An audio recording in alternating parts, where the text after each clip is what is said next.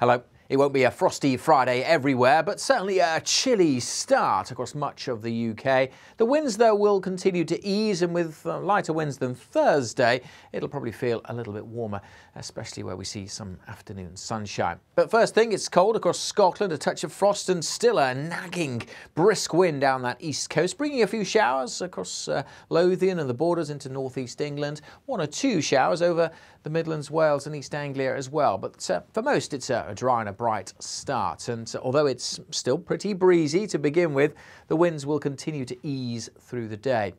It'll still feel pretty cold though on these North Sea coasts, with more clouds spilling in here, some showers likely across parts of Yorkshire, Lincolnshire and into East Anglia. A scattering of showers over southern England and Wales, but for most places much of the day will be dry and bright, and the winds continuing to ease. So by the afternoon, feeling quite a bit warmer than Thursday. Double digits across the south. Still only single figures across Scotland, but much drier over the Highlands.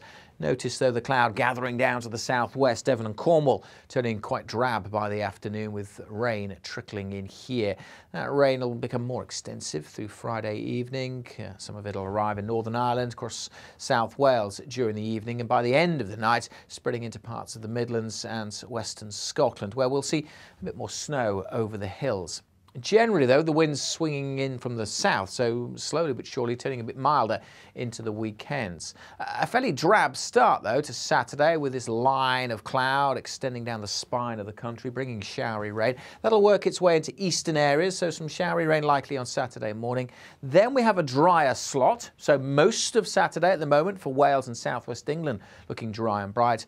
But then we have another band of rain coming into Northern Ireland and western Scotland for the afternoon. And again, the wind's starting to strengthen as that arrives. It is turning milder, though, so double digits more widely on Saturday. We could get 13, 14 if we see a little bit of sunshine. But this band of rain moves in and kind of stagnates across some parts of the country on Sunday. So some places could have quite a wet day. Some uncertainty about exactly where that rain is going to be. So make sure you stay tuned to the forecast over the next couple of days. Best way to do that is to follow us on social media.